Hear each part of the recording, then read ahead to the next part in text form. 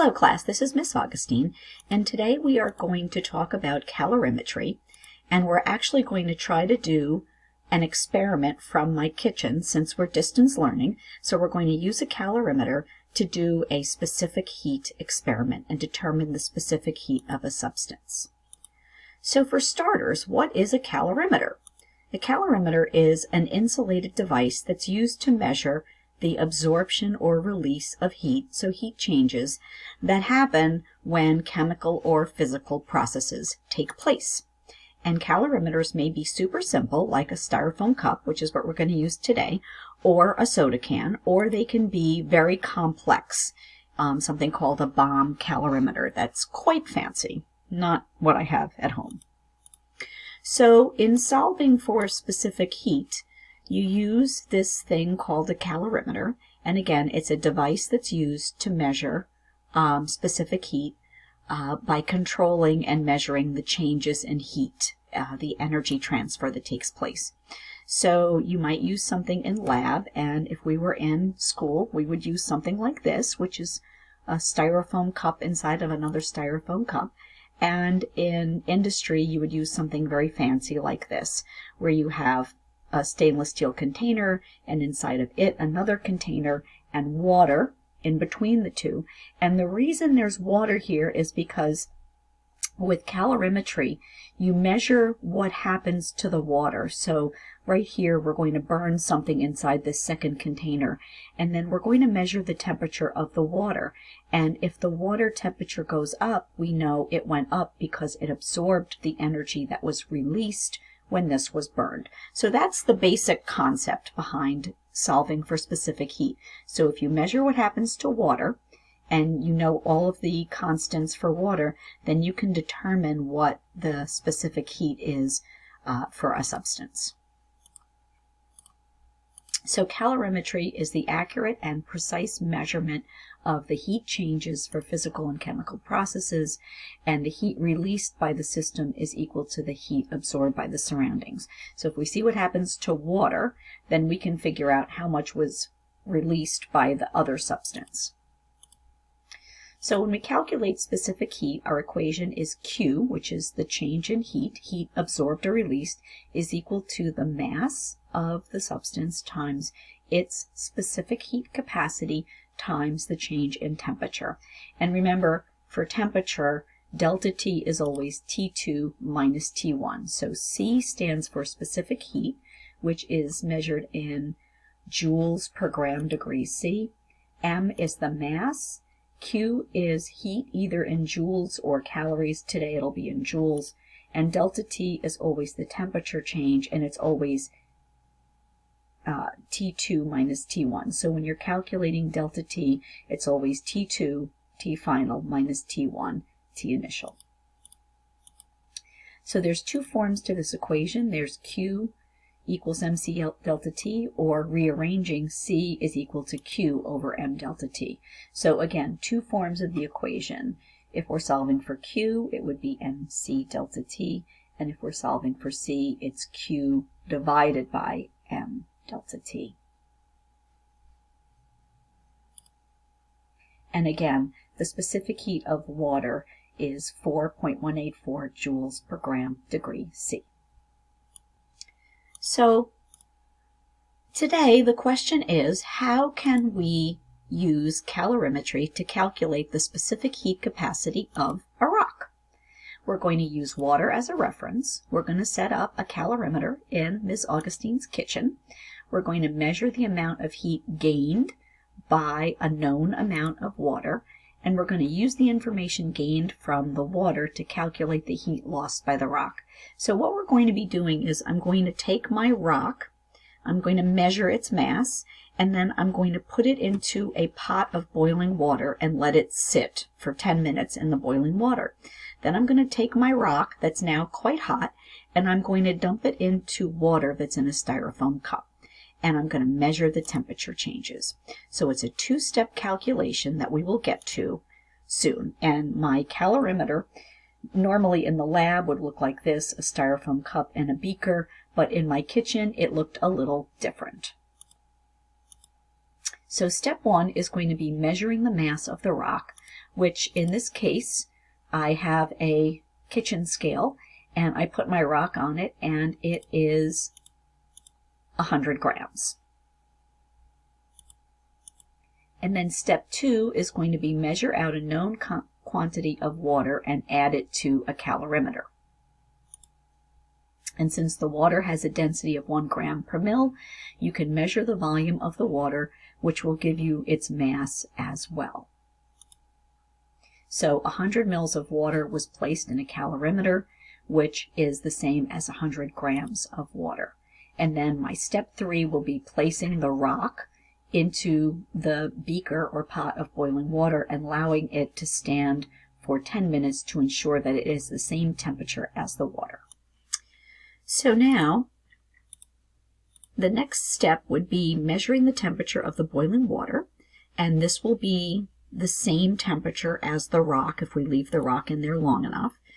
And then we'll measure the temperature of the water in the calorimeter, that's the styrofoam cup, and that's going to tell me the initial temperature of the water. So the rock is starting out hot, the water is starting out cool, and spoiler alert, when I put the hot rock into the water, the temperature is going to go up.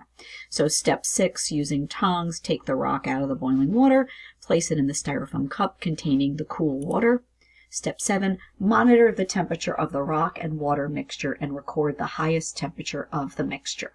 So here come the videos. Okay, so I have a pot of water boiling on the stove, and I have a digital thermometer, so I have a pot and of I'm going water to boiling put on the the digital stove, thermometer and I have into the water. digital thermometer, and I'm going to put the digital thermometer into the water. And hopefully it will read 100 degrees C. Now I'm going to take a rock, and I'm going to place the rock into the boiling water, and I'm going to set a timer for 10 minutes. I will turn off the video, we will not be watching, but I'm going to get it boiling a little bit stronger, and I'm going to let it boil for 10 minutes. Now I have water boiling, and I've placed a rock into the boiling water, and the water is at 100. So now I've set up a crude calorimeter, which is a styrofoam cup and a Pyrex measuring cup. I measured in exactly 100 mils of water, and it's at 7.5 degrees C, 7.5, 7.6. So I've written down here that the initial temperature of the water is 7.4, 7.5, and my rock in my boiling water is at 100 degrees C. I'm going to take my hot rock, steaming, and I'm going to plunge it into the water, and now I'm going to measure the temperature of the water. And we're just going to watch the highest temperature that the water gets to before it starts to fall again.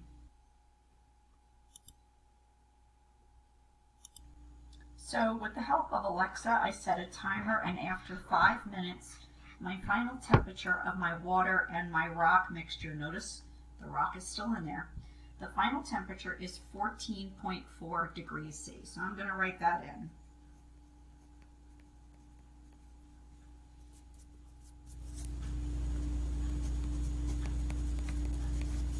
So again, they started at different temperatures. The water started at 7.4.